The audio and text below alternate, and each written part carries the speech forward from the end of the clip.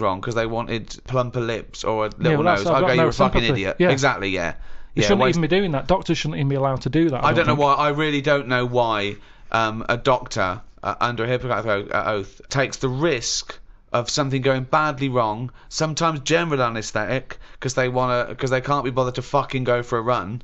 Right, so they have fucking bits sliced off and tied up and sucked out. I want to go, you lazy fucking fat pig. Just go for a run and stop eating burgers. Right, you might fucking die. Oh.